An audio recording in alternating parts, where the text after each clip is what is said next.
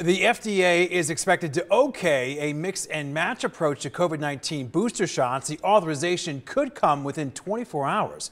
Well, thanks for joining us. I'm Todd Quinones. And I'm Trisha Keene. Well, the FDA is not planning to recommend one shot over the other. The data showing a combination of shots offered protection against the virus.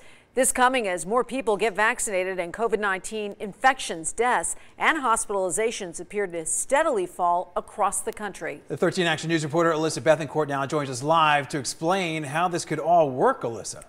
Yeah, Tom, the FDA is saying it's safe to get a different shot than the one you originally received. So, for example, if you got the Pfizer vaccine back in March, well, then now you could get the Moderna booster. Regardless of which you choose, doctors say boosters are key in the fight against COVID-19.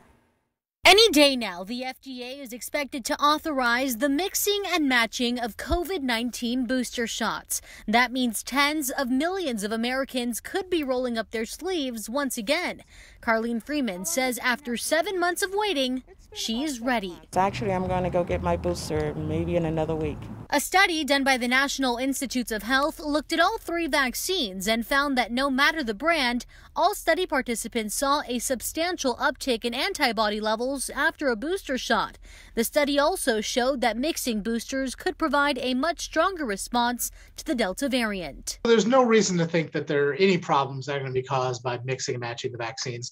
This is kind of where we expect it to be all along. Dr. Brian Labus, an infectious disease specialist with UNLV, tells 13 Action News the move to mix and match vaccines could also mean easier access for people. I would expect that they're going to approve this and they're going to provide the protection by allowing people to get whatever vaccine is convenient for them. 13 Action News asked people if and why they wanted to receive the additional dose. I don't want to be sick and I'm not ready to die.